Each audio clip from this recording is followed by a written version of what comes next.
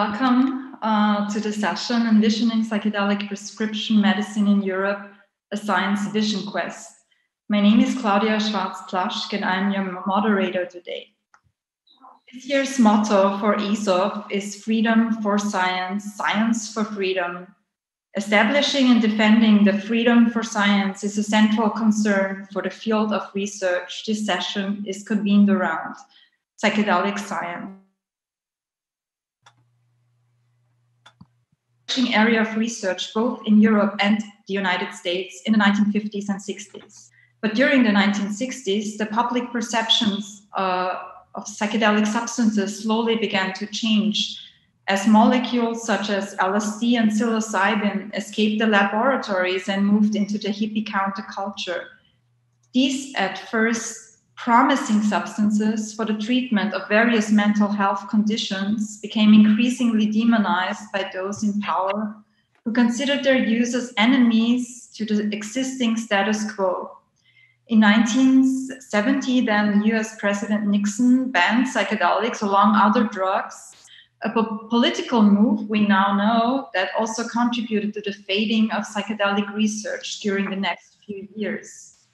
Although there were a variety of factors responsible for the cessation of psychedelic science activities, US and also international drug laws that followed the US model played an important part in stifling the research. Psychedelic substances have been placed into the most restrictive drug category, which ascribes them a high potential for abuse and no currently accepted medical use. David Nutt, a renowned neuropsychopharmacologist from Imperial College London, declared that international drug laws impinge upon the freedom of psychedelic science in a way similar to when the Catholic Church banned the telescope. Attempts to reclaim the freedom for psychedelic science have been emerging since the mid-1980s. Which was when another psychedelic substance that showed huge promise for applications in psychotherapy was made illegal, MDMA.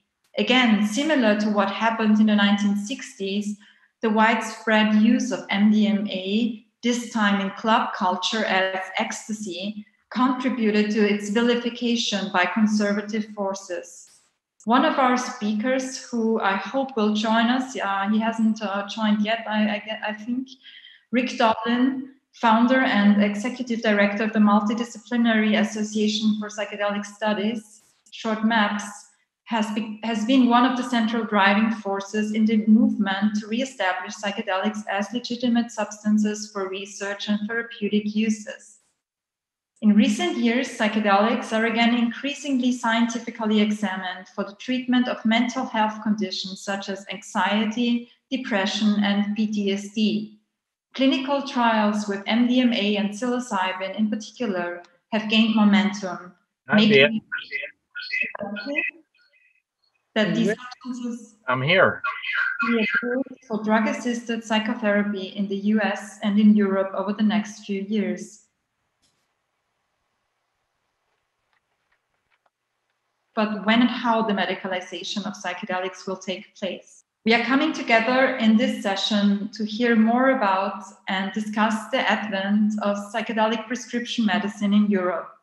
I have envisioned this session as a science vision quest. In Native American cultures, a vision quest refers to a rite of passage consisting of specific ceremonies conducted by elders that usually young members of a community undergo to enter into adulthood. During a time of fasting, they are sent to sacred sites in the wilderness where they ask spirit guides for a vision to reveal their life's purpose and the way they can best serve their community. Rather than depending on food deprivation and isolation, this science vision quest seeks to gather a mix of visionaries, movers, and builders from the interdisciplinary field of psychedelic science to imagine psychedelic research and its coming-of-age story. We are convened here today to envision and critically reflect upon how psychedelics can be responsibly reintegrated into European mental health systems and our culture more broadly. As the second part of the ESOF 2020 motto indicates, Science for freedom is equally important as freedom for science. The re-emerging psychedelic research field and wider psychedelic communities in Europe and the US are currently struggling with how to make themselves more inclusive for people of any gender and color, and how to create safe and supporting spaces for the integration of for the ingestion and integration of experiences with psychedelics. Currently, studies with psilocybin in particular show that psychedelic experiences often turn out as portals into a mystical dimension of existence, where the unity of life is encountered in awe-inspiring moments that hint at the possibility of liberation from a variety of society-imposed constraints. How to harness this potential inherent in psychedelic experiences and thus practice psychedelic science as a means for freedom is another challenge that psychedelic researchers encounter today, and that the speakers in this session may help us grapple with. I'm really excited to have a wonderful panel with 4 wonderful speakers convene today. And yeah, I'm super curious to hear what they all have to say about the current state of psychedelic prescription medicine in Europe and what they envision for the future. And we from each of them. And yeah, we will start with Rosalind Watts. She is a clinical psychologist, a psychotherapist, and the clinical lead of the psilocybin for depression trial at Imperial College London. She is now, I've heard, also clinical director at Synthesis, which is a retreat and research center in Amsterdam. And she has developed a psychedelic therapy model called Accept, Connect, Embody, and the psychometric measure for connectedness, which her qualitative research identified as a potential mechanism of therapeutic change in psychedelic approaches. Rosalind also co-facilitates a monthly integration group for people who are attending psychedelic ceremonies for therapeutic purposes. And yeah, I see also Rick has joined, so we are complete. And yeah, Ross, I'm giving over to you and looking forward to what you have to say about your research and your visions. Thank you so much, Claudia. Lovely to be here. I don't have any slides. I woke up this morning and I wrote from the heart. I just kind of really wrote what I believe. So I'm actually just going to read it out. It means a lot to me, this topic. It really does. So I've spent the last 5 years at the Centre for Psychedelic Research at Imperial College London, headed by Robin Carhart-Harris and David Nutt, and they really have pioneered the neuroscientific investigation of psilocybin as a treatment for depression. And they have provided the framework for 2 really important clinical trials. And in that context, I was able to develop what was essentially a prototype for a psilocybin therapy clinic. So I worked with an amazing clinical team.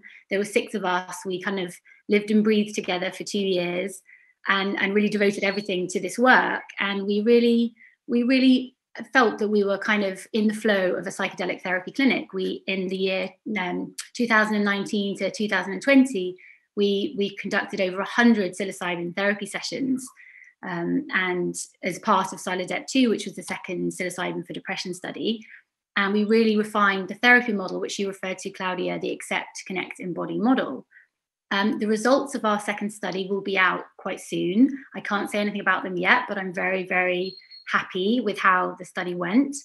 And we all learned so much from it. The Accept, Connect, Embody therapy framework, which we developed there, really uses the analogy of psilocybin treatment as like you say, like a vision quest. It's a journey. And the idea, the framework we use is that a psilocybin treatment session can be like diving for pearls. So imagine that you're swimming in the sea and then you dive down below the surface of the sea. You dive down out of the head into the body, and you dive down into the deepest layers of yourself. And you dive down to the murky waters, the places that you might sometimes want to avoid in yourself, the shadowy places. and you dive towards the dark, spiky things and you open them up. Rather than swimming away from them, you see those spiky oyster shells and you swim towards them and you open them up. You open up to what you can learn from those places. And sometimes when you really sit with the pain and the shame that those places hold, you find a pearl. And that pearl is the lesson in your pain. It's the lesson that your pain teaches you about what is most important. It teaches you about your values. And when you find that pearl, you swim up to the surface of the sea, and holding that pearl in your hand, you look around and you see the whole world. You see the horizon, the sky, and you feel a sense of expansion, a sense of connection to values and meaning.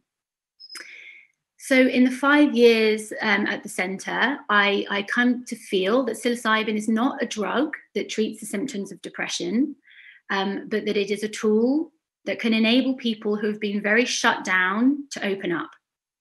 It can help people grow.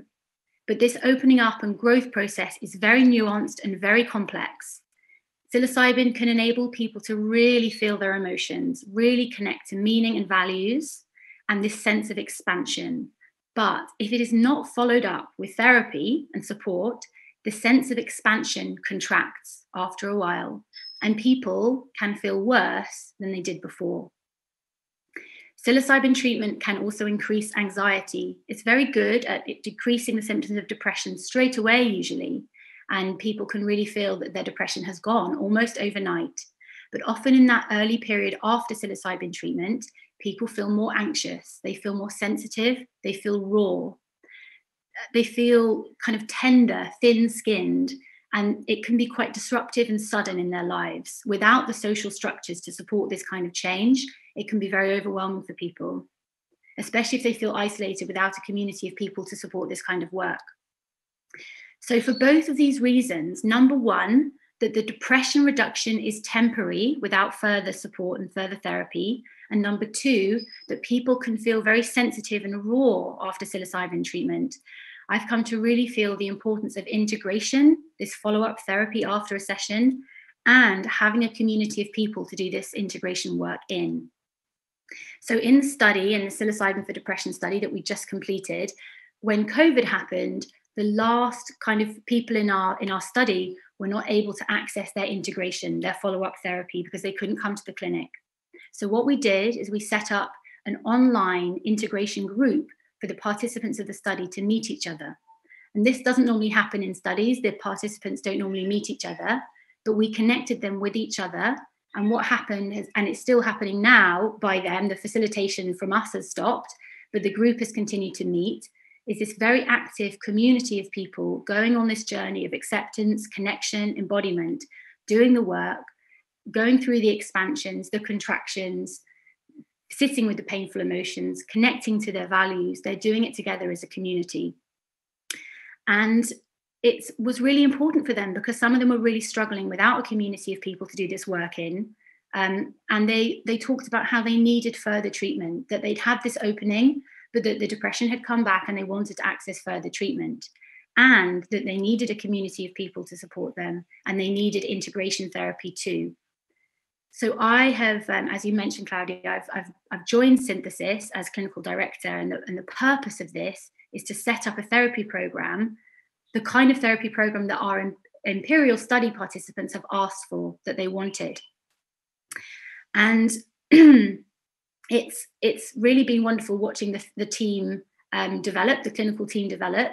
We have Maria Papaspyrou and Tim Reed, Michelle Baker-Jones, many of the kind of leading psychedelic therapists in the field, joining together to provide this kind of ongoing care that we feel that people with depression embarking on this kind of work can really benefit from. So the way we're going to work is we're going to provide this longer term therapeutic program. So it's a 15-month program. So when people join, this can be people with depression, when they join our clinical program or therapeutic program at Synthesis, they will be formed into small groups. So small groups of 8 people. And within that structure, they will be able to have a therapeutic experience as a group doing preparation work over a number of weeks, couple of months. And then they come to the Netherlands, and then they have their process of therapeutic process in the Netherlands. After that, this small group will then be taken on a kind of long integration journey together. It's a year-long integration program. And what we hope is that as each group of people come to this therapeutic program, each group of people will then join an online integration community. So as each group of 8 comes through, they will join this ever-expanding group of people, and they will also do some work in their small group. So it's this idea of a group of 8 that have really bonded together, they've been through this process together, and they maintain this process together for a long period of time. And then there's also this wider community of people too. So there's the small group, and then there's the larger group. And this is because we want to start building this kind of psychedelic therapy community. So Synthesis is a for-profit company. Our motivation is to provide the infrastructure needed to provide people with depression access to this kind of therapy and to start building this kind of global community. And we're working on ways to expand access, scholarship funds, and I am working very closely with USONA and also an economics professor called Bennett Zellner. So Bennett Zellner has been developing something called the pollinator model. Now, the pollinator model is, he's doing this work in his role with USONA. So USONA are a manufacturer of psilocybin. They're a not-for-profit manufacturer of psilocybin. And they're working together with Bennett to develop this idea. So within this model, psychedelic therapy would be delivered to the community via community wellness centers. So these would be community centers that are set up by a community for a community using this not-for-profit psilocybin, and various different programs could happen there, wellness programs, therapy programs. And this kind of model is really very much in contrast to existing pharmaceutical models, which treat individual distress using a drug, a medication, and they don't pay much attention to the relationship between the individual and the community within which they live, the environmental factors. This is really looking at the relationship between individual and community wellness. It's looking at how this ecological principle of pollination can help individuals and communities thrive. So the idea of pollination in terms of bees and how it works in our ecosystem is that the production of well-being depends on the continual renewal and recirculation of resources within a system. So the pollinator model suggests that local centers set up by a community for a community will employ local therapists, will treat the local community, whatever it is that they need, whatever the trauma footprint of that place is, those needs will be provided for by different therapies involving psychedelics. And then after people have had this psychedelic treatment and they feel the sense of opening that they so often feel, there will be community stakeholders present. So employers, local employers will be there. There will be people involved in local ecological restoration projects. So you have your psychedelic experience, and then you can be linked up to someone that can offer you a job, or you can be linked up to people that are doing some tree planting in your local community or doing some other kind of community healing project. And so I think this has a lot of promise for the healing of individuals and communities. And the idea with this model is that it won't be funded by startup capital, but it will be, what Bennett is working on is looking into these new models of financing, ownership, governance to allow such a model to flourish and thrive, with this idea that psilocybin is the pollen. Psilocybin is the pollen that is going to provide this growth in this ecosystem. So yeah, I'm very interested in these nature metaphors, and actually the new model, I've developed a new model, and it will all be published open source, like my last Accept, Connect, Embody model was published. I'll be publishing the update as well when I can. And it's called Accept, Connect, Embody, Restore. So I've added an R on the end, and the R is this longer term, year-long integration process, which is all about restoration with the cycles of nature. And developing an ecosystem as well. So one last nature metaphor that I would like to use is relating to my concerns about the future of psychedelic therapy and how it's delivered and how it's accessed. So I want to think about the seeds that we are planting, because as we plant this ecosystem, tiny differences in the seeds we plant will make a huge difference later on. So like an acorn grows into a huge oak, the blueprint for that mighty oak is embedded in that tiny acorn. And so we need to think very carefully about the seeds that we plant from the outset, because the differences in the seeds will determine whether we grow a healthy ecosystem that supports diversity, or a monoculture which destroys the soil and makes a few people very rich. So there are two main providers of GMP psilocybin. One is for profit and one is not for profit. In the psychedelic community, we have created a kind of contract. It's called the Statement on Open Science and Open Praxis with Psilocybin, MDMA, and similar substances. And this is really for organizations and companies to sign up to try and build a healthy ecosystem based on collaborating and interconnection, growth, mutual support, sharing knowledge, sharing findings. And as far as I'm aware, the for-profit psilocybin manufacturing company has not signed this statement. And I really hope that they do in future.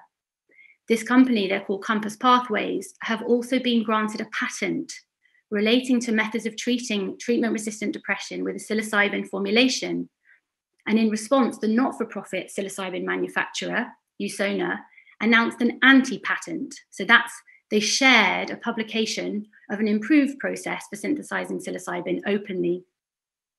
And I am very grateful to the work Usona are doing to uphold these values of openness, collaboration, and sharing. And I would like to think that in the future, we can, as a community, ensure that we have real transparency, that we really uphold transparency. Ooh. Something just popped up. Have you still got me?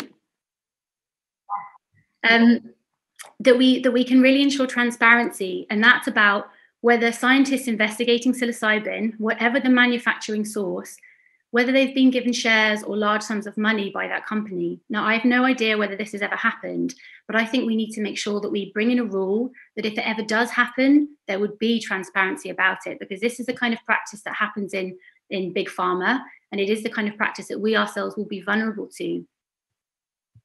I also don't think that providers of GMP psilocybin should be able to dictate to scientists what they can and can't say. I think the contracts that a psilocybin manufacturing company has with an academic institution should be very carefully studied. And if the terms are unacceptable and run counter to open science, then they must be contested. So I think, I have a lot more I could say, but I think that's probably my time up. And I'm very, very keen to hear the other panelists and for our debate afterwards. So yeah, that's it from me. Thank you. Thank you so much, Ross, for your really interesting perspective and also your use articulating your own values and what you think is important for the flourishing of psychedelic research and the broader culture and all of the different communities. And yeah, thanks also for the nature metaphors and for connecting us back to nature in that way. So that's also really beautiful. Let's move on now. Please collect all of your questions, comments, and send them to me, and I will come back to them later then in the discussion session. But now let's move on to Rick Doblin. Rick is undoubtedly one of the heroes of the psychedelic renaissance we are currently undergoing. He is the founder and executive director of the Multidisciplinary Association for Psychedelic Studies, MAPS, an organization that has been committed to rebooting and legitimizing psychedelic research since the mid-80s. He received his doctorate in public policy from Harvard's Kennedy School of Government and has also done his master's there. His professional goal is to develop legal contexts for the beneficial uses of psychedelics and marijuana, primarily as prescription medicines, but also for personal growth for otherwise healthy people. And eventually he has the vision for himself to become a legally licensed psychedelic therapist. Also, a big thank you to Rick for joining live. Rick and Bia, who will speak later, are based in the US, and it's really very early there. So I want to thank you both so much for getting up and showering us with your live presence. This means so much to me and to all of us, I think. So I'm handing over to you, Rick. We are really curious what you have to say and report from the frontier of bringing MDMA back to the people, and what you have envisioned for psychedelic prescription medicines, and especially what you envision for Europe. Yes, well, thank you for having me. Rosa, it was very nice to hear your presentation. I just wanted to comment, I will need to share my screen because I do have some slides, but I want to say we're also working with Bennett Zellner, and the main key there, I think, is that local ownership of clinics, as opposed to a corporation that would own hundreds or potentially even thousands of clinics in some sort of other model. And also, Rez, I just would like maybe in the discussion to talk more about this sense that you had about the one session model that often the depression comes back. And so it does seem to me that, you know, the models that we need are going to need to acknowledge, that much as we would like to hope for a one dose miracle cure, that's not often. Sometimes it does work that way, but not that often. And that, you know, 2 sessions, 3 sessions, and then this long period of integration. But I think the challenge is going to be, how do you work through regulatory agencies? I mean, they're going to be looking at your results after 1 session or 2 sessions. They're not going to probably look at after this, 15-month or whatever long process that you have at synthesis. So how do we most get it approved, but then acknowledge that people need more sometimes than that? All right, so if I can share my screen. So as Claudia said, we were started in 1986 after MDMA was criminalized in 85. And it took us 30 years to go through phase 2 and to have the end of phase 2 meeting with FDA. So I won't belabor what happened during those 30 years, but it was a lot of work and a lot of political resistance. And it was also at a point where there were no investors. It was only working in a nonprofit context.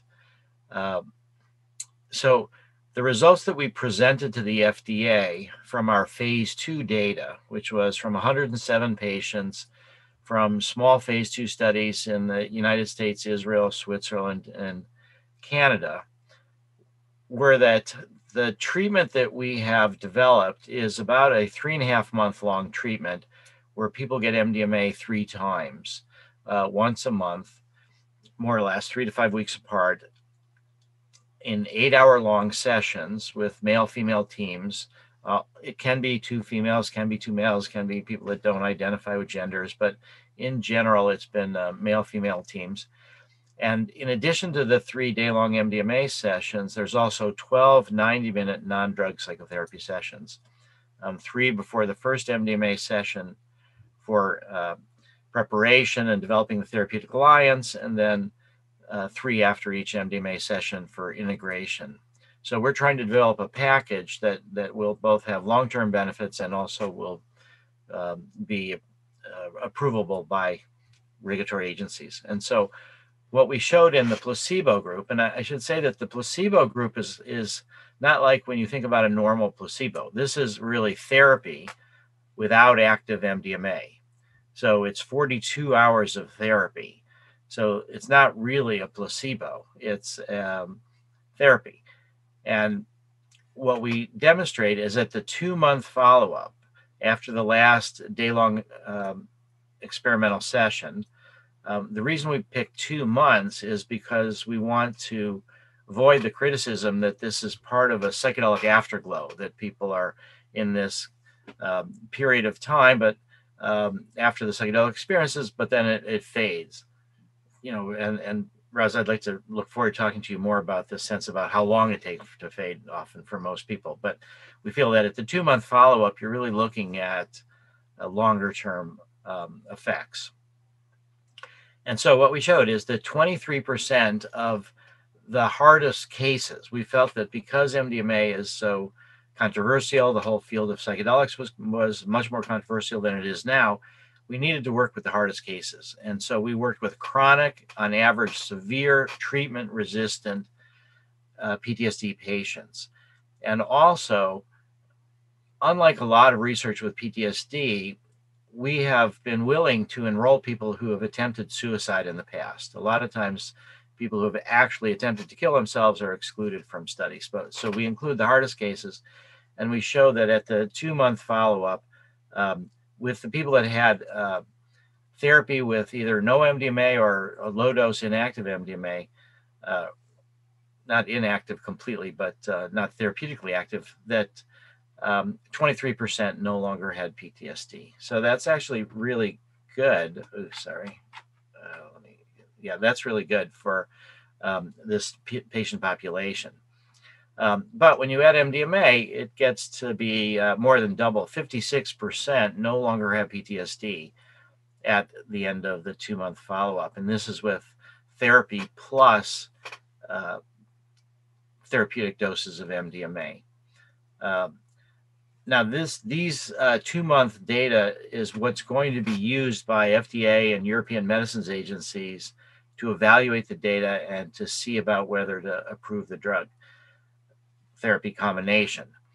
But particularly in Europe, where there's national healthcare systems, and also in the US, where there's insurance companies, we really want to make sure that the insurance companies will cover it. And so we do a 12-month follow-up.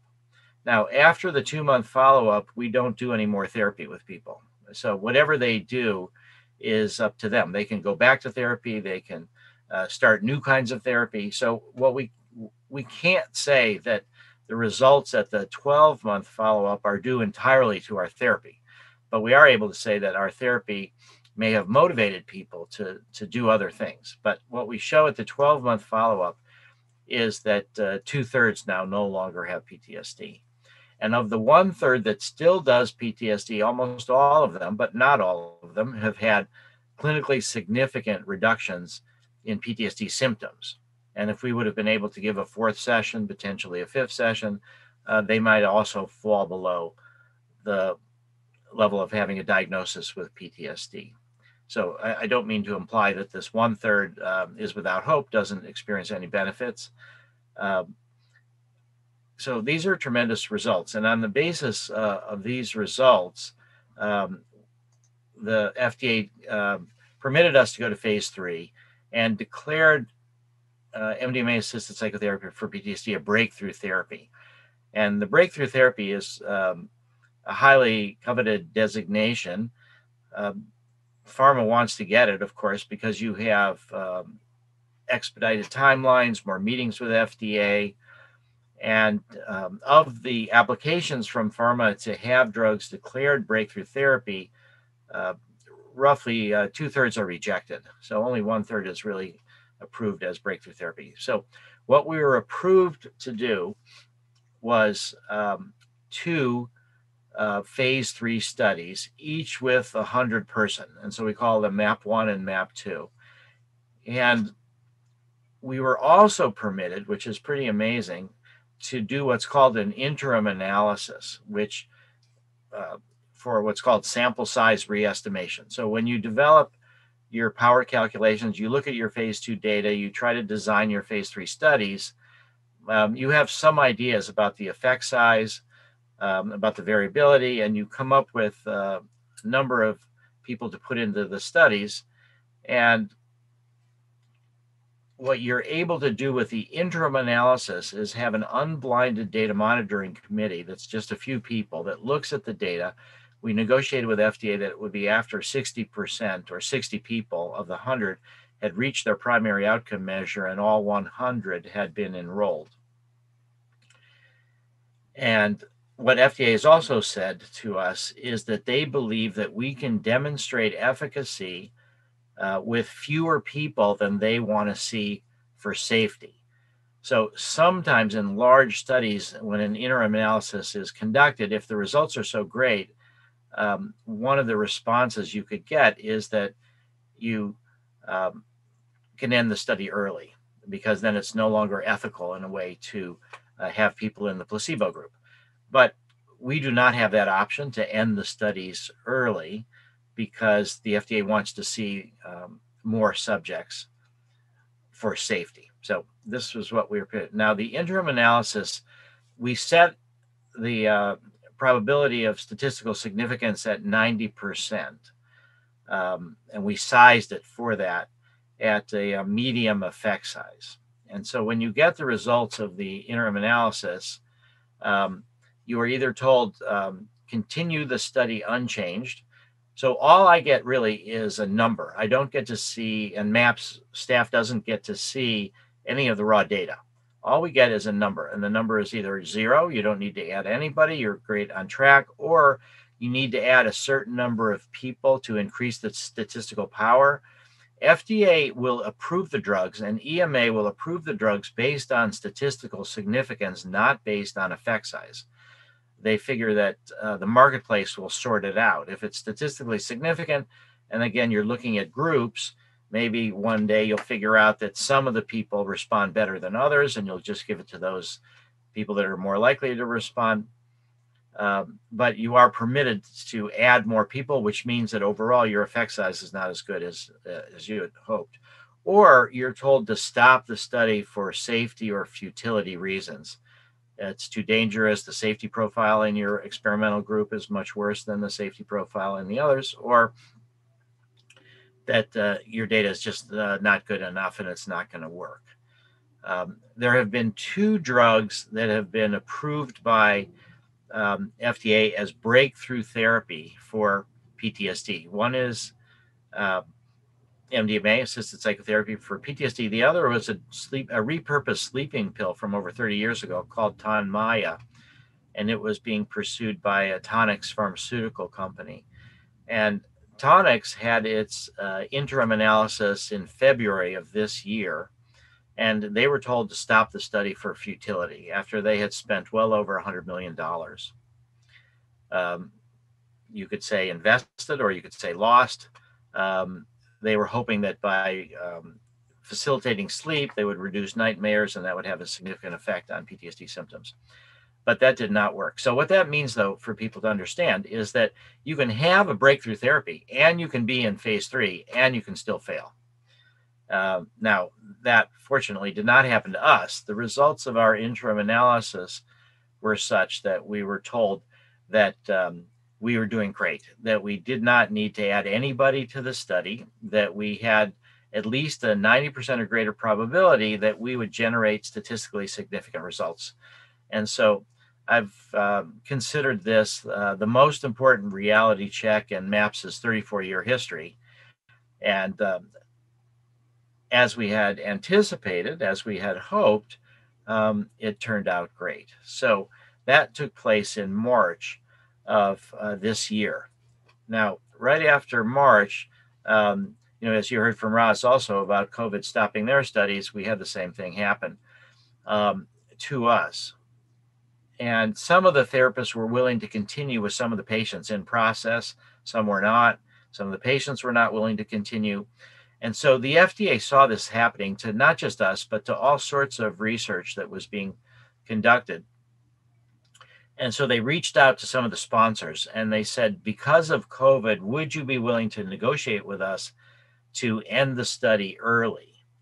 And the challenge is that if you end the study early with fewer subjects, you have less likelihood of statistical significance. The more subjects you have, the more likely you are to have statistical significance. So faced with the probability, though, of having to either just start up the study again way later, and then it might be a different background environment, a lot more anxiety and depression caused by COVID. So we negotiated with FDA, and we came to agreement that we would end the study when 90 participants had completed at least one outcome measure, which means they might not have all completed the 3 MDMA sessions, but at least they had one baseline measure, and they had one experimental session and at least one outcome measure. So we came to agreement with FDA on the 90 participants, and then we completed all the treatments by the end of July. And so now we are doing data cleaning, data lock, data monitoring, and we will have the information from our first of 2 phase 3 studies by the end of September. So that will be the most important reality check. We're very hopeful it'll work out well. We have also negotiated with the European Medicines Agency. So we've had a series of meetings with their scientific advice working party. And the good news is that the EMA has decided that the protocol designs that we've developed for FDA are acceptable to them. And that's particularly challenging because of the concerns about double blind and how we recognize that really it's not going to, there is no way to do a successful double blind study with psychedelics, particularly with MDMA. So they agreed that they would accept the FDA data, and they said that we only needed to do one phase 3 study in Europe, and that it would be only needing to be a minimum of 70 subjects. And we could spread that out over seven countries in Europe. They wanted a geographical distribution of countries in Europe. And one thing that we were particularly pleased with is that the EMA encouraged us to enroll refugees and migrants in the study as well, because there are hundreds of thousands, millions now of these refugees and migrants that are highly traumatized in the countries of origin, and they're also, because of the trauma, having a difficult time being integrated into the countries that they're have fled to. And so the EMA recognized that, and then if we could help reduce the PTSD in this population, then their lives might be a whole lot easier. So of these 70 subjects, we're thinking somewhere around 10 of them or so will be refugees or migrants. So we are working in 7 different countries: the Czech Republic, the Netherlands, Germany, England, Finland, Portugal, and we have since added Norway as well. And we'll have about 10 different sites. The way in which we are now starting, and I'm happy that Eric is here because the Netherlands is where we're going to start first. So part of our therapy training program to train the therapists is we have a whole sequence of training program elements. There's an online component. Then there used to be a 1 week in person component, watching videotapes and watching therapy sessions. Then there's the opportunity for therapists to volunteer themselves to receive MDMA in a therapeutic setting. And Russ, I'd be curious to talk to you about this also, about the role of training therapists, whether, giving them psilocybin, that opportunity or not, how you see that, whether that's important or not. I know that Compass doesn't think it's important to have their people have psilocybin, but in any case, there's the opportunity to volunteer for a protocol to take MDMA. Then they do role play, which are videotaped and reviewed by our therapy training thing. And then the final step of the training is a phase 2 open label study with the exact same design that we would use in phase 3. And then people would go ahead and work with a PTSD patient under supervision from our therapy training team. So the start dates here for the work in Europe are the start dates for the phase 2 study, for this open label phase 2 study for the final purpose of training the therapist. And so you can see that we hope by the end of February 2021 that we will have started in all the different countries with the various therapists. Now, these are projections. We're not sure that we'll be able to make these dates, but we hope so. Now, the other part that's going to be very important for Europe in particular is going to be negotiating with the national healthcare services about whether they will cover the cost of treatment. And they're going to look at cost effectiveness studies. So we're working with Elliot Marseille, who's an expert in cost effectiveness studies. And he's looked at our phase 2 data, and what he's determined that it is cost effective in a break even after 3.5 years after MDMA assisted psychotherapy. So we think that the data will be sufficient to persuade the regulatory agencies both to we have done that to permit the research, but to persuade the National Healthcare Services to actually pay for it. And then how does this get distributed? It'll be distributed in these clinics. We hope that it will be following the pollinator model. But I think the other thing to say here is that these clinics are going to be composed of therapists who want to be cross-trained in psilocybin, ketamine, MDMA, and other things. So it's not going to be, here's some MDMA clinic, here's a psilocybin clinic, over there's a ketamine clinic.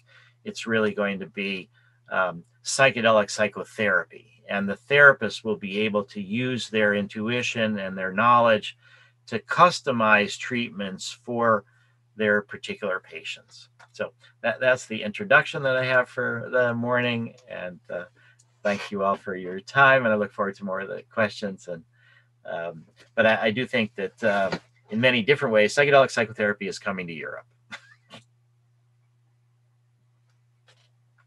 Thank you for bringing it to Europe, we have to say. Yeah, so let's follow up with Eric, who's also working with you in Europe. Professor Eric Vermetten is a clinical psychiatrist working with veterans and other uniformed officers, also with the Dutch Ministry of Defense. He holds an endowed chair in psychiatry at the Department of Psychiatry at Leiden University. He's trained in psychiatry and neuroscience, and as part of his clinical and research positions, he's focused on complex psychotrauma in military and civilian populations. And his research is particularly on stress, trauma, complex PTSD, and neuroscience. And now he aims to combine biological-based interventions with novel technology and drug developments, in particular MDMA, psilocybin, ketamine, and medical cannabis. Eric, we're looking forward to your presentation. Thank you very much for that nice introduction, Claudia. It's very enjoyable to listen to Rosalind and to Rick.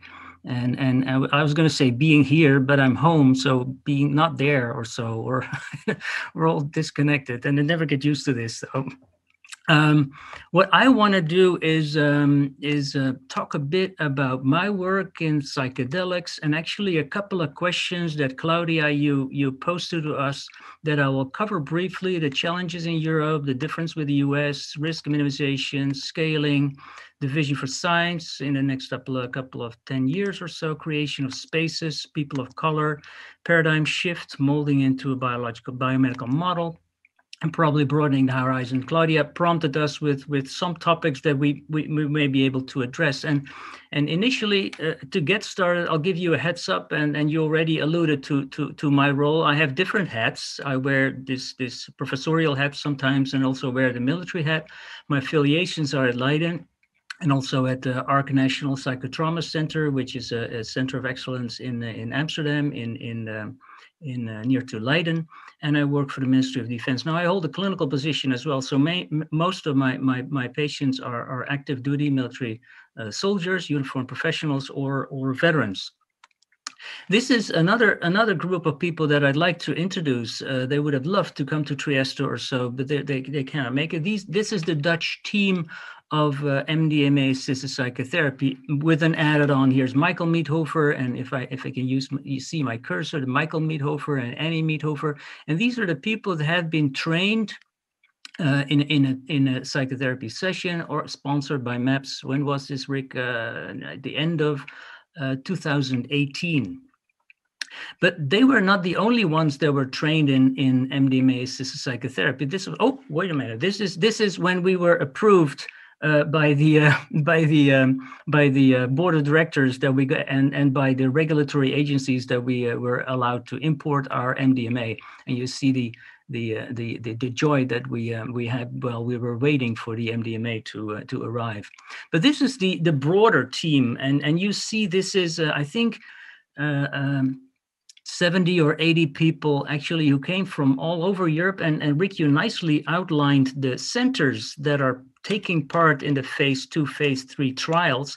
Here you see their teams lumped up on these staircases where they were coming to the Netherlands, the south of the Netherlands, to have an in-week training for 5 to 7 days and you see the Czech Republic, the Berlin people, and the various groups that have come together. And this was a year and a half ago, but we're still strong and getting stronger. So we're talking actually, Claudia, and great for putting this together. We're talking about a psychedelic renaissance. That's a no-brainer, actually, what we're in for the last maybe 5 or so, or a little over years. This is a beautiful documentary that was shot by Andries de Smet and Robin van Nuffel, 2 Belgian filmmakers. If you Vimeo it or so, you can see it. I think it's subtitled, or it's even in English. It's called The Psychedelic Renaissance. But I wanted to take you a little bit back in history, because why I'm in this field is probably because of one person that has devoted much of his time in working with LSD in concentration camp survivors. Now, when our country was liberated after the Second World War, we were confronted with a lot of people who came back from the camps. And Jan Bastiaans was a professor of psychiatry at Leiden University Medical Center who saw that. And we didn't have a concept of PTSD at that time. This was pre-PTSD. It was pre-concept of what the impact of trauma really was. And he saw these people, they were isolated in their rooms and in themselves, and they couldn't get out of it. They were so isolated, and he developed this treatment with LSD, where he was a pioneer in his time, where he explored not only the compounds like pentothal in the post-war period, but also LSD. And he wrote this beautiful book almost at the end of his career, Isolation and Liberation. And these people were not liberated; they were mentally in their brain and in themselves. And if you go to the Hall of Fame at the Department of Psychiatry at Leiden University Medical Center, you see him there. That's Jan Bastiaans. And an interesting book that I could recommend you to read or so was by Yehiel Denur. He was an Israeli writer. He was in Auschwitz. He's a very well-known Israeli novelist, and he was captured in Auschwitz, and he was there for, and after 30 years, he was still suffering from these nightmares of the camps, and he sought help in the late 70s by Jan Bastiaans, and he beautifully writes in this book, Shividi, how he was cured by a couple of sessions with LSD. And a brief vignette of this is he in his nightmares, or actually when he was in the camp, he never wanted to die. So he felt that he was the protector for all the people who were in the camps. And these nightmares were about that. But when he had his LSD experience, he kind of had this unifying experience where the smoke from the chimneys was not the devil, but he saw that that was man's creation. And the experience of a unifying, actually a near-death experience, maybe an ego dissolution, helped him to let go and to be recovered from his nightmares. He beautifully writes about his sessions with Jan Bastiaans, and I can highly recommend that. And what you see here on the left is when he was in the Nuremberg trials. You know, these trials were devastating, and he couldn't stand it, so he collapsed during those trials. I'm not going to show this, but there is footage about Bastiaans where on the treatments, there's a beautiful documentary shot. Do you understand why I'm crying? And this is a documentary of the late 60s where you can see what actually a session, this is over 50 years ago, looked like. Oops. So I'm going to briefly highlight for 1 minute what drove me into this field and a couple of key people that have contributed to why I think that this is really important. One of them is John Crystal. John Crystal is a professor of psychiatry at Yale University Medicine and in Yale, New Haven, the US. And he wrote about the crisis in the psychopharmacology or the pharmacotherapy for PTSD. He's an editor of Biological Psychiatry. And he wrote 2 years ago, "It is time to address the crisis in the pharmacotherapy of PTSD." And what did he say? We don't have drugs for the treatment of PTSD. We only have 2, sertraline and paroxetine, but for the rest, the research has stalled. We don't have any novel compounds. And that was picked up and so why don't we have any novel compounds? And the recommendation, actually, we need to think out of the box. There are drugs that we stalled or so. So that was an incentive to look outside of the box. Another one is Boris Heifetz. Boris Heifetz is an anesthesiologist in Stanford, and he wrote a beautiful piece about a year ago on disruptive psychopharmacology with Robert Malenka. And he wrote about ketamine, MDMA, psilocybin. And he said these are distinct compounds. What they do actually, they look at, he called them disruptive pathways that we are not familiar to look at from a pharmacological perspective. Now, I can highly recommend to look at that paper as well. That's number two. The third one, actually, you mentioned him already. Rosalind is our another big hero is David Nutt, who for years when he was in Bristol and later when he moved to Imperial, wrote about the importance of recognizing medical marijuana, MDMA, and psilocybin. And this just recently came out. A commentary in Cell about psychedelic psychiatry's Brave New World, and he asks like, why this revolution in psychiatry? So I can highly recommend you to read that. And the fourth, of course, it's a no-brainer. When I was looking at this slide, and Rick, it's a beautiful slide where Michael Miethofer reported this. This is the MDMA-assisted psychotherapy trial, 2001. It was published, and you see here the slope. And I just wanted to show you again, the ones in the audience that have not seen this yet. You see, this is a beautiful slope where you treat patients with placebo in this assisted psychotherapy session, and they go from 80, this is CAPS 4, to 60, and you have a signal. But when you see what happens when they get MDMA, and this, when I saw this 4 or 5 years ago, it blew me away. And either you think it's not true or it's too good to be true, and it is true, because you can't tear this paper apart. You can't tear the study apart. It's so well thought through and so beautifully outlined, and it carries a message, a strong message that is not trivial. So we're really, quote unquote, curing patients from PTSD. So that needed a follow-up. And I felt a moral incentive to see, like, if this is a signal and this is something we can give to our patients, we have to. We're morally obliged actually to pursue this. So we're talking, and I'm my focus, I know that is psychotraumatology, is PTSD, and let's look within PTSD for a moment. And we have not only PTSD or not only MDMA, we have 4 compounds that are potentially promising. And we just wrote a review about this. It's MDMA. I know it's small letters. It's MDMA. It's also ketamine. It's another psychedelic. Some people say it's not a psychedelic. It's a dissociated drug. It's a really different drug. And you have the classical ones like psilocybin, and then you have cannabinoids. Now, what is important to address, and I just want to say it, we have to think about administration of the compounds. Some of them are IV, some of them are orally, intranasally, some are, so these drugs are not delivered in the same way. Dosages vary. This is really important. And what we also need to acknowledge is the setting. And the setting is an important part because we can't just give this to some centers or so. The setting is a really important infrastructure that we have to take into account to be acknowledged as probably contributing to a therapeutic effect.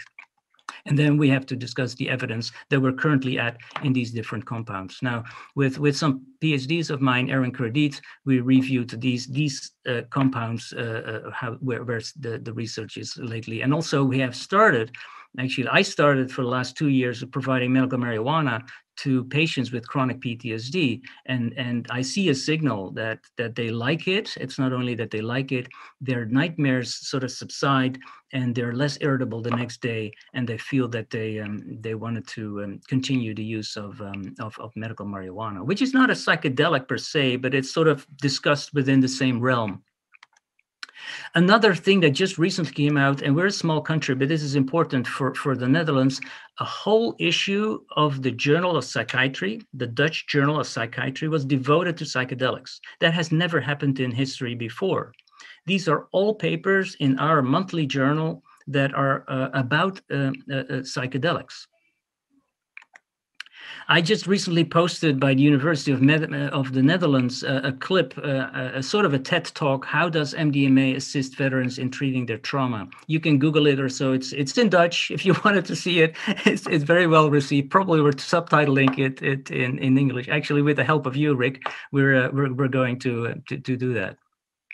And of course, as Claudia, as you said, we're one of the centers that are started with a phase 2, phase 3 trial. And you've seen my team. And of course, we're doing neuroimaging before and after to really look at, do we get a signal in the amygdala? Is the amygdala less active or so that is this combat-driven sensitization model is actually reduced in the post-treatment analysis of patients with PTSD.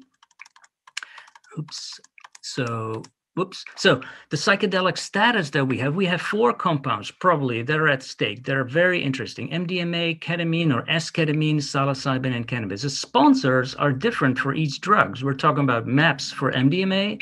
S-ketamine has several sponsors, and some don't even have sponsors. We have Janssen with the oral S-ketamine that's on the market. We don't see it in Europe yet. It's very costly. So you see all these ketamine clinics, then you see a lot of reports about it. People are not happy with what we see. Probably we'll see it in Europe in the next 3 or 4 years, that there's a couple of private enterprises with these ketamine clinics that are just going to get in for their ketamine.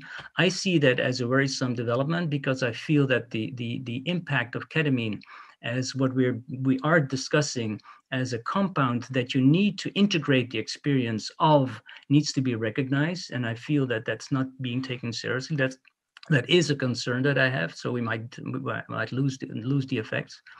And psilocybin, of course, we see Compass. That's a big player. Usona and Beckley. And in cannabis, there are several players in this, and their stakes are high. And some people have invested in cannabis and lost a lot of money because of different. But what we also see is the indications vary. It is PTSD, it's autism, it's couples therapy, it's pain, depression, sleep. And one of the things we may learn is that we have to think also out of the box from a disease model if we look at effectivity of these compounds. DSM provides us all these tick boxes or so, but maybe for really valuing the effect of the psychedelic compounds, we have to look beyond these disease models as well. Now, this is the infrastructure. For those who are not familiar, this is Michael and Annie's infrastructure, and the model that we're currently using is this not exposure-based, non-directive, supporting the patient's inner experience.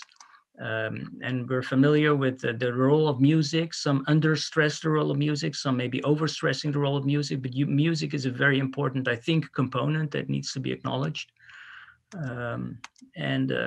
And the importance of preparation and integration needs to be acknowledged. And this is our test case, or so you see here. One of our assistants was here and this is Timon Bostoon and Kirsten, who are just test casing as part of their training. So, I put this in. This is my caseload. These are some drawings of patients of mine, about just to show you what they struggle with. The Swiss have been continuing with the psychedelic research, and this is Peter Gasser and Matthias Lichty when we were in Switzerland, and Rick, you were there as well. And they have ongoing research, and they're just like a machine of publication. And Peter Gasser is looking at cluster headache with LSD recently, and a lot of things are happening there. Oh, a question that I just want to briefly highlight: do you need to take MDMA yourself? And do you need to take psilocybin yourself? Do you have to have taken ketamine yourself? It is a question that is really important in young residents. They all need their own therapy, 50 sessions or so in various countries. And when I was in Sweden to talk to the young residents of Sweden, they said, can I have an MDMA session? Can I have a psilocybin session? And their trainers were a little bit confused, like, how are we going to do that? Are we going to allow them to do that underground, or are we facilitating that? This is myself, where I had my own session, and I think I wouldn't have done this without having had my own session myself. I think it's really important for the adherence and understanding what the psychedelic experience is all about. Now, okay, where I'm now, I'm in this for 4 or 5 years after I spoke with Rick some time ago, and this is a castle, but it could very well be a center of excellence. It could very well be a training center. It's actually a castle that's close to Leiden. This was a psychedelic, this was a psychiatric hospital for the last 150 years. And I'm just using this that I think we need to have centers of excellence, like you have at Imperial, like you have in Leiden, and you probably will have in Prague and other centers, where all this knowledge needs to be condensed and training and supervision needs to be conducted from there. And this is Rachel Yehuda, you see here, who's a dear friend of mine who was there and is doing the first MDMA-assisted therapy in the Bronx VA, and Ido Simeon, who's conducting sessions in Tel Aviv in Israel. So the questions, how am I doing with time, Claudia? I think I have a few minutes or so because I'm near to the end. Now, I see that we have probably two streams, and we have one is the clinical medical use of psychedelics, and I see that there's another domain that's looking at the use of psychedelics for transformative purposes. These are non-patients, these are healthy participants, and we see sort of, I wouldn't say a divide, but in terms of organizing or centers, we see that there's a center where there's healthy people that wanted to have their psychedelic experience and people that want to be treated from a pathological perspective, that have depressive disorders or other disorders. I'm focusing on the medical use. I think what we need to do is, we have been covered within philanthropy and private donors. We need to apply for grants. I think the EU needs to form a consortium or so, that we have to think in terms of Horizon 2020, or maybe Marie Curie grants, that there we can, and maybe these centers that are now moving into phase 2, phase 3, can join together to apply for a European grant. So we need to build clinical centers at the same time. I think what you rightly said also, Claudia, is we need to anticipate towards reimbursement. We are looking at a 4-week inpatient program where we embed the 4-week inpatient program with 2 MDMA-assisted psychotherapy centers. Now, the board of directors has approved of our model, and the insurance providers are reimbursing these costs. So I think this is very important, that it's not driving up the cost incrementally, but that this is, and then we have to look at cost effectiveness as well. But we need to collaborate with insurance providers. We are scaling to a model. If we are looking towards registration in 24 or so, we need more certified therapists, because once we have the registration, we need to have the therapists on board. So we need to have in the Netherlands probably 30 trained therapists to deliver this as a treatment. So we can't sit still. We have to work on getting them in, getting certified centers and trainers to be able to treat these patients that then are waiting for their treatment. At the same time, this needs to go hand in hand with research. And the caveat is, we can't lump all psychedelics together. It's not like, oh, what we do at psilocybin, we do at MDMA. These are really different compounds. And also the psychotherapeutic approach is different. You can't say that the psychotherapeutic approach for MDMA-assisted psychotherapy is similar to psilocybin. I think that there are subtle differences that need to be acknowledged. And this is our challenge, I think. We need to emphasize the assisted use of psychotherapy. And now we use mindfulness or ACT or others. So I think we need to capitalize on the specific psychotherapy that we need to capture on. Now, I said, Claudia, that I was going to go over these questions, but briefly, 1 minute or so. Yes, pretty short. We're running over time already a bit. Okay. Okay, I think I covered all this sort of in what I have been saying. Let me see. And then, yeah, the one last one is that this was a conference that was not held because of COVID. It was supposed to run April 24, 26. It is online in the next couple of weeks. I can highly recommend this. A lot of great presenters have been willing to donate their time for this program, 24th to 27th of September. And this is my email address if you wanted to reach out. Thank you very much. Thank you so much, Eric. Yeah, that was also really fascinating and insightful, what you presented. Yeah, let's move fast to beer so that we still maybe have a few minutes for discussion. I hope, I mean, I was hoping for more discussion time, but all of you have a lot of interesting input already to give, so I also don't want to cut that short. So Bia Labati is a queer Brazilian anthropologist who is now working and living in the US. She has a PhD in social anthropology, and her work focuses on the study of plant medicines, drug policy, shamanism, ritual, and religion. She's executive director of the Chacruna Institute for Psychedelic Plant Medicines, which is an organization that provides public education about psychedelic plant medicines. And she's also working a little bit with MAPS and is doing a lot of fascinating events and online events now and conferences on the more social, cultural, and political aspects of the current psychedelic movements we're seeing. So Bia, I'm looking very much forward to your input.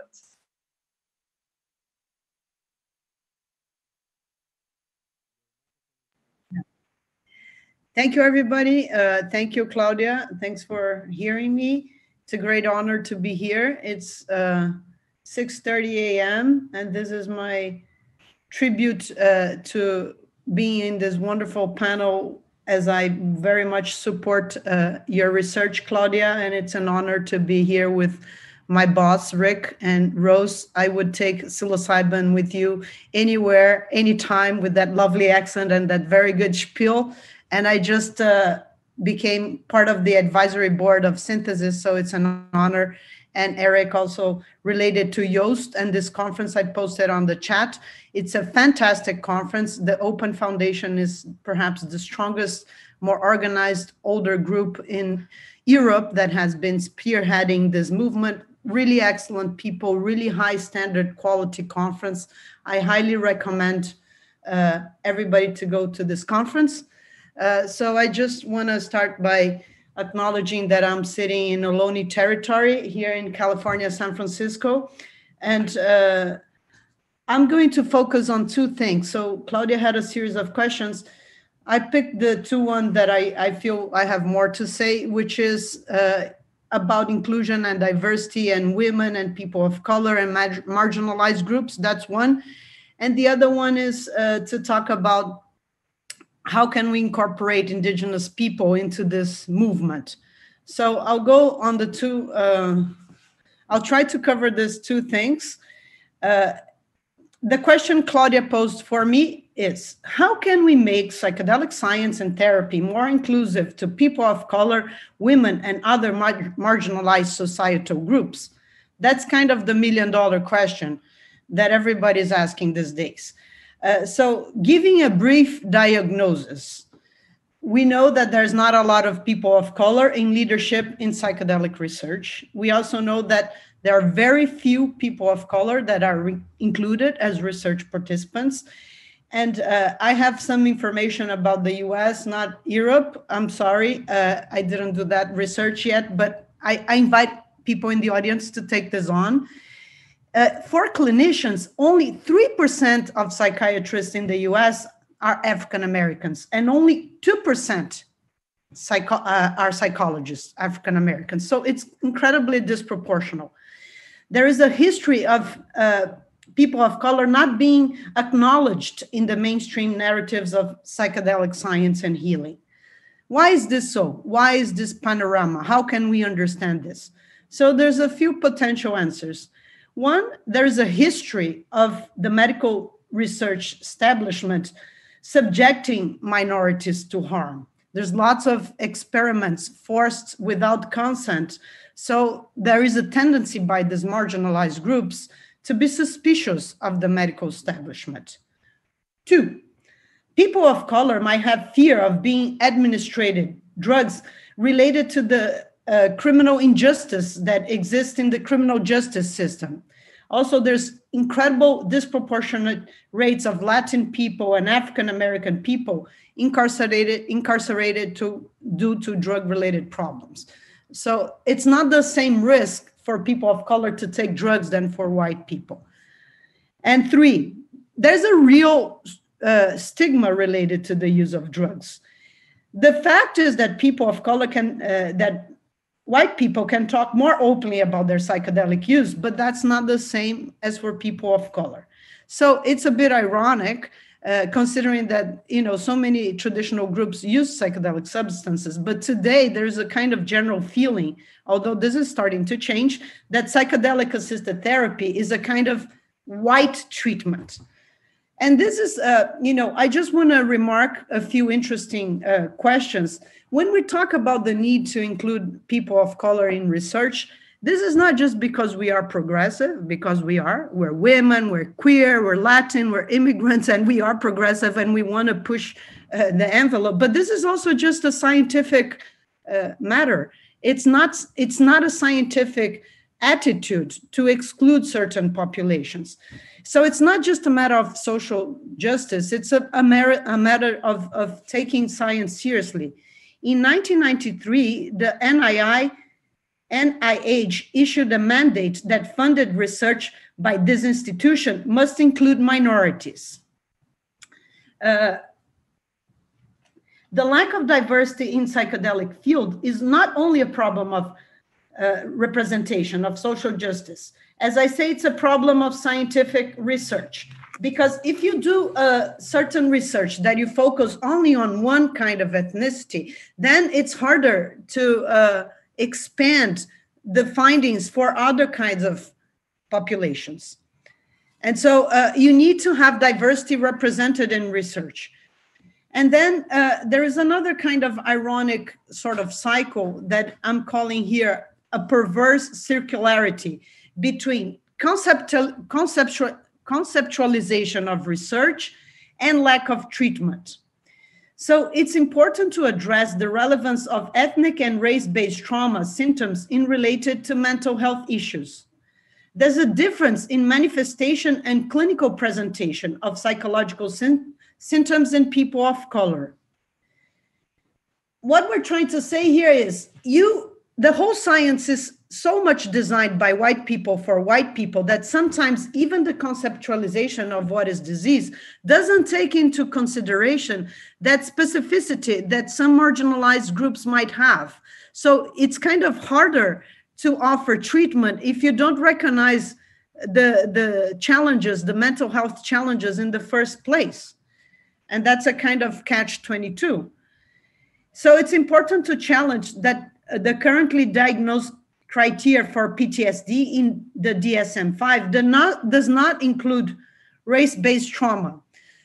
So I'm not a real expert on all of this. I'm a researcher in, beginning to understand. We just published a special edition journal in the Journal of Psychedelic Studies called Equity, Access, and Diversity in Psychedelic Medicine. And a lot of what I'm writing here is based on this collection of articles that I very much recommend to all of you. In sum, there seems to be a perverse circularity where minorities often do not qualify for treatment studies because their symptoms presentation differ from the current diagnostic conceptualizations. So what are some of the ways forward for this kind of challenge? Call out for decolonization for theoretical frameworks. The need to provide cultural informed treatment for people of color. Need to provide diversity training for team members. Need to promote clinical assessment for racial trauma. Psychedelic science has neglected to consider the role of race and ethnicity in the expression and assessment of psychopathology, such as depression, anxiety, and PTSD. Authors advocate for the importance of including race-based trauma when recruiting participants of color for MDMA psychedelic-assisted therapy. And then we need to promote treatments that are culturally informed. And this is as basic as like care for the setting, care for the music you choose to put on the sessions, care for the recruitment materials, care to explain to people, to these minorities, what is that paperwork they're signing? What is the consent forms? How do you announce? Is your recruitment materials full of standard language and you want to save money and you don't want to hire an extra expert to review the materials because you already got that kit ready? But maybe those materials with some kind of adjustments will talk much more to certain kinds of populations, and also just invest in time in sitting and explaining through people the protocols, taking the time and the care to make people feel more comfortable and more safe in joining this kind of research. So the recruitment methods,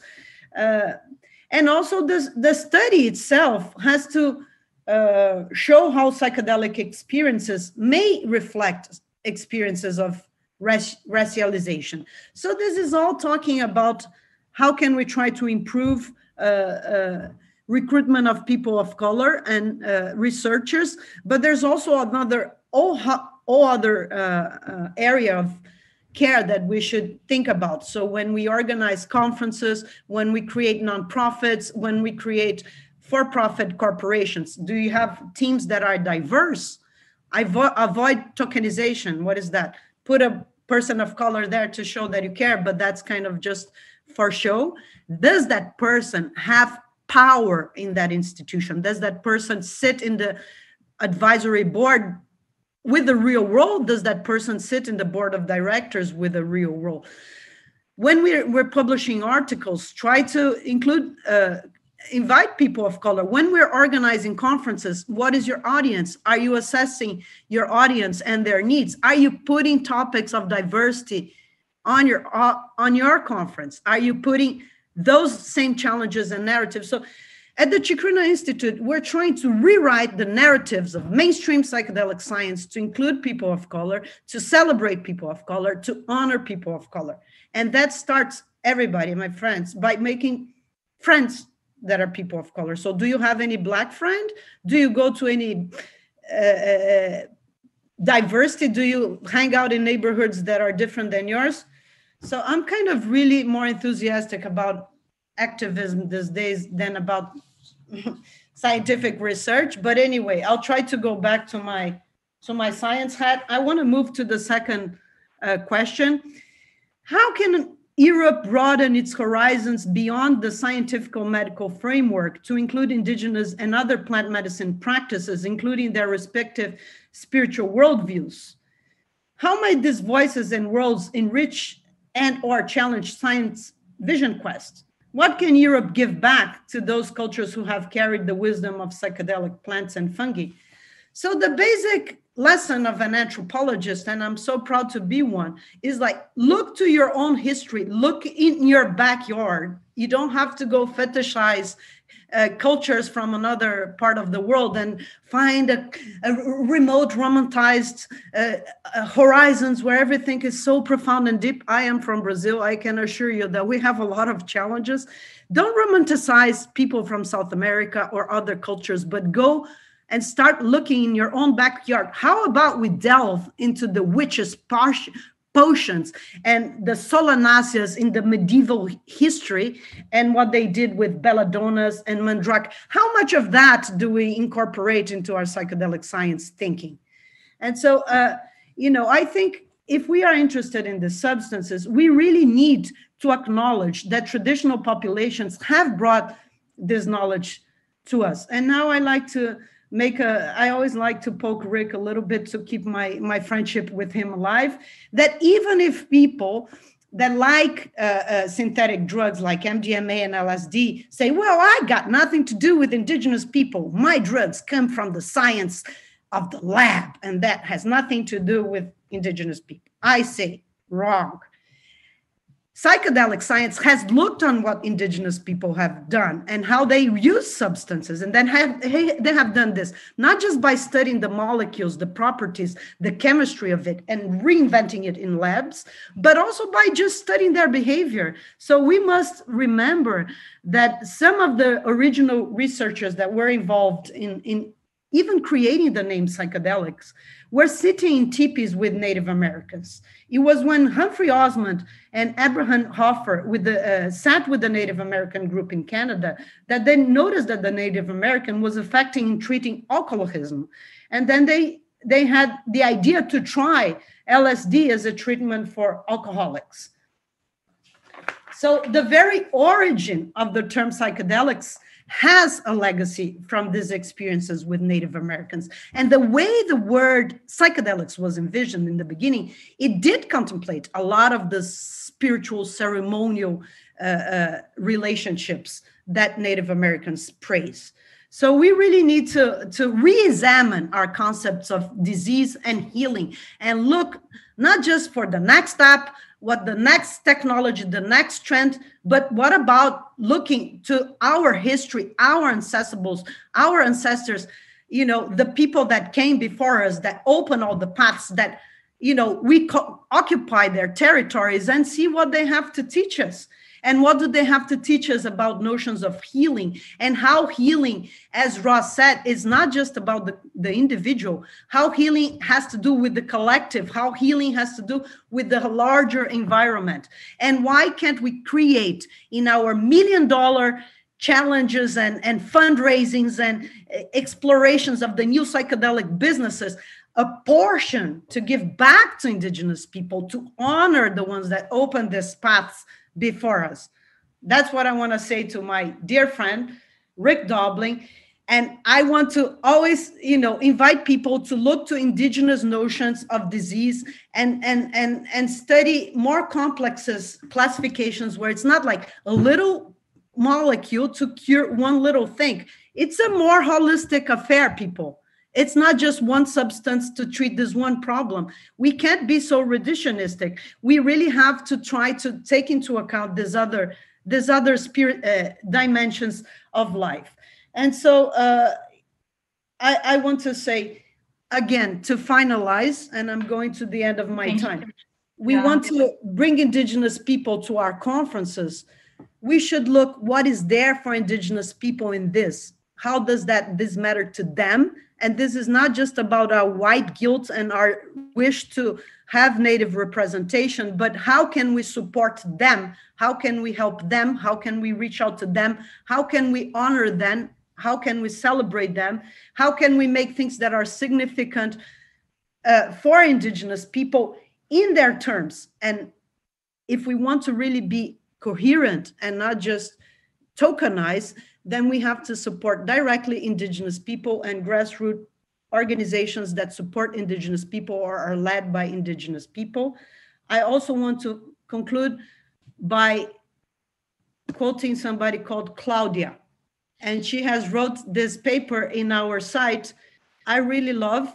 I love a brilliant woman with a sharp mind. And so she was talking about the title of her paper is Why Psychedelic Researchers Should Not Push Back Against Decriminalization. And then she threw a funky San Pedro cactus in there. And I said, Claudia, what is the relationship of this cactus with your paper? And so she's saying, why do psychedelic researchers should not be afraid of drug policy and decriminalization?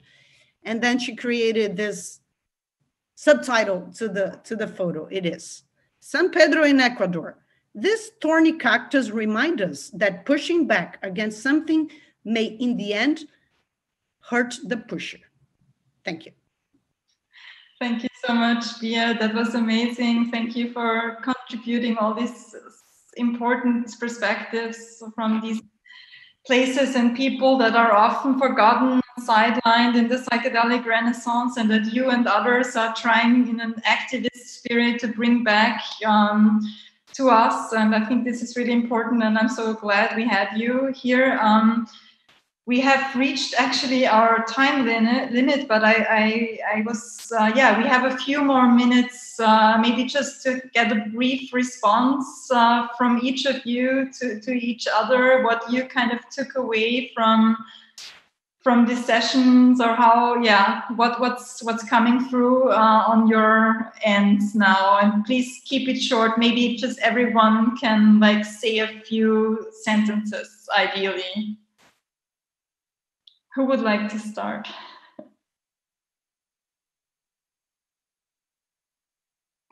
I have just one brief thing I'd like to say, actually, Claudia.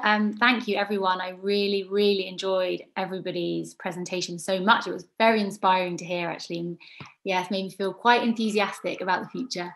The one thing I wanted to respond to is a question that that both Rick and Eric also raised about the training of therapists and whether it should include that people's own psychedelic administration, psychedelic session. And I really strongly believe that we must include this. Otherwise, I think that I can't understand how. I mean, all of our participants have always asked us as guides, like whether we've experienced it ourselves. And I think to say just before somebody's session that you hadn't experienced it would be, kind of, it loses some of the integrity, I think. And also, as Eric pointed out, just in terms of understanding it, in terms of adherence, and it's really, really important that we're not afraid of it. So I think we must move towards a model where all therapists have their own psychedelic experience.